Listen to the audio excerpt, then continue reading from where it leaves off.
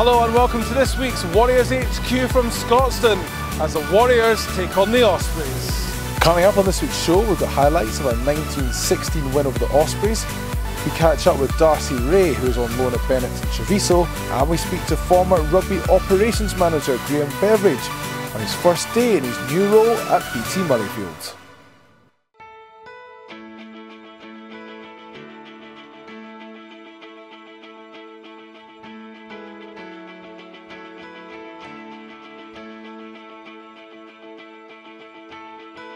We're late to bed, we're early to rise. Wipe the sleep from our eyes. We head to work, we catch a lift. We have a smoke and we start the shift. We open up, we start to wake. Maybe it's gonna be our day. And suddenly, we start to smile. The sun is out for a while. And you may see this place and find no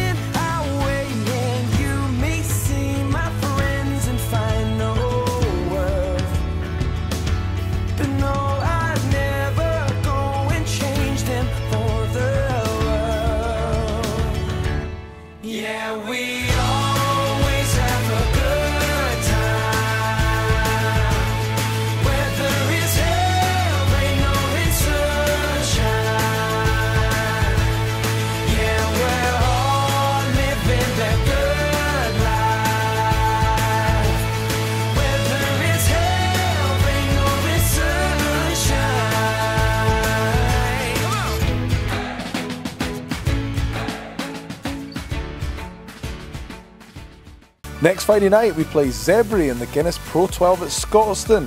This will be the second time in 3 weeks that Glasgow have played the Italian side, with the Warriors winning 54-10 in Parma earlier this month. So get your tickets now from glasgowwarriors.org.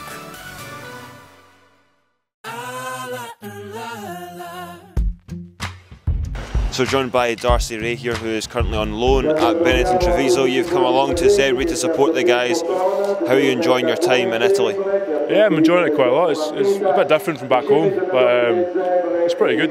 You're playing quite regularly. That must be great as well. A great experience for you. It's brilliant. It's brilliant getting some game time, playing against all the big teams as well. So we played Ulster, we played against. We played Zebre twice. It was a big derby. That was real good. Like, see here, it's quite quiet today, but see when we played them, it was bouncing. It was bouncing, and it was pretty epic. You're still a young guy. You've played at a number of clubs such as Mar and Ayr. How does playing across in Italy compare to all that?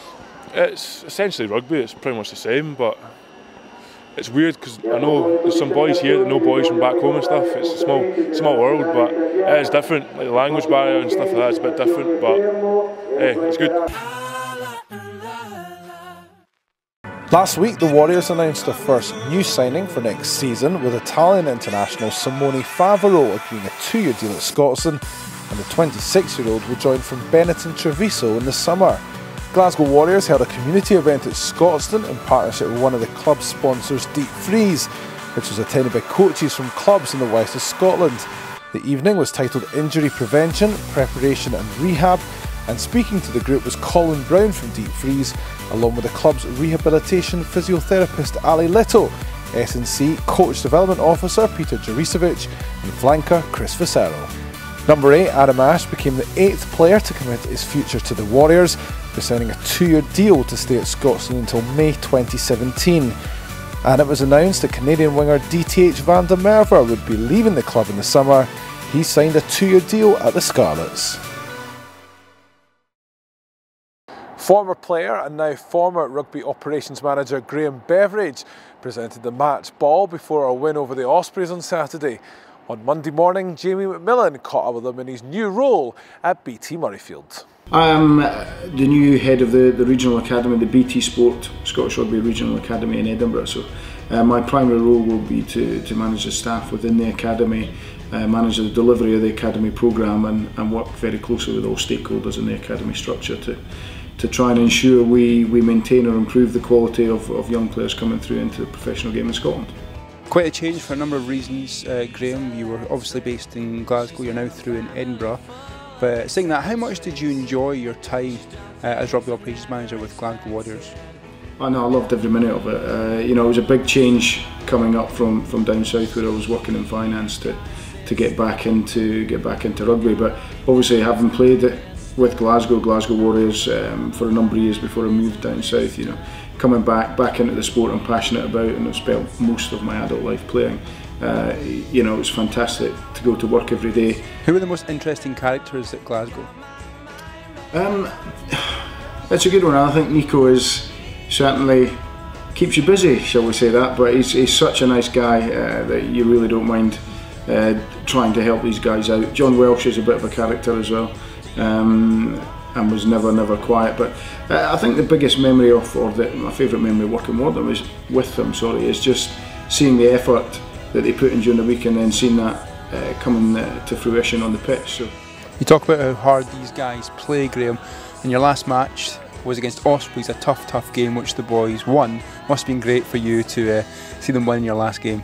Oh, absolutely. I mean, it's fantastic to go out with the team top of the league, if you like. You know, hopefully I played a small part in that, but you know, really it's down to the hard work and dedication of the players and the coaching staff. How different is it for you, Graeme, now with this growing fan base at Scotstoun? I think, you know, it's another difference I've noticed. I mean, when I played, if we got crowds of 2,500, we thought we were doing well. And I think when I look back, I think they were rugby fans who sometimes come to watch Glasgow. What they've got is a real hardcore of Glasgow Warriors supporters. And, you know, that's their team first and foremost, and they're supporters of wider Scottish rugby. Don't forget, Warriors HQ is available for free every Wednesday evening at 5 PM on Glasgow Warriors TV at youtube.com/Glasgow Warriors.